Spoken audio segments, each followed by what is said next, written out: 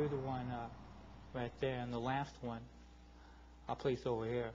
We'll designate this corner here, the right-handed corner on the upper side, as the leader.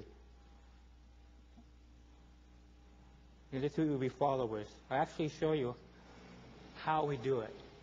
See, what happens is you go backstage, you go through the trap door, and arrive over here.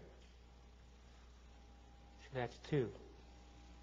May have been a little bit fast. I'll do it again. The second one goes similar pattern. It goes backstage. It goes up through the trap door and arrives over here. And that's number 3 right there. So that's 3 underneath here. The last one goes the hard way. It has to go down through the trap door all the way over and arrive over here. So that should be all 4. Because that's the easy part. The hard part, if you snap your fingers, you all go back down through the trap door and arrive back underneath.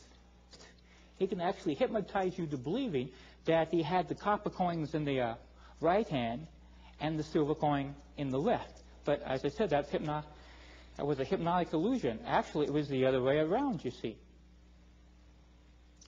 This is actually even a tactile illusion. That is, you can actually feel the illusion as well as see it.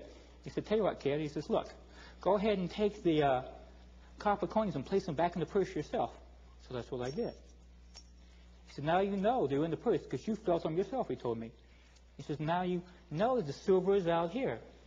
But all you had to do is think, and it creates this illusion on your mind that the 2 copper coins were on the table and the silver coin was the one in the purse.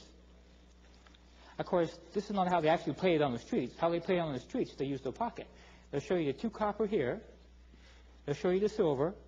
They go, remember the 2 copper in the hand? The silver goes in the pocket. He said, what was left in the hand? Well, I wasn't sure about it now. I said, well, with my luck, it's probably copper and silver.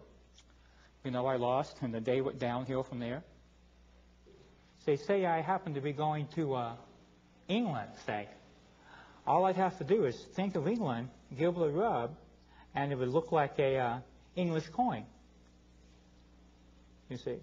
Then I could, of course, put it back in the purse and spend it later. Now, that would leave me with just 2 left.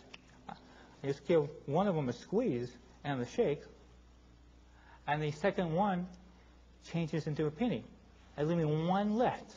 Look, you just get stone near it for just a few seconds, and then you pick it up. And when you do that, the third one looks like an English penny, you see.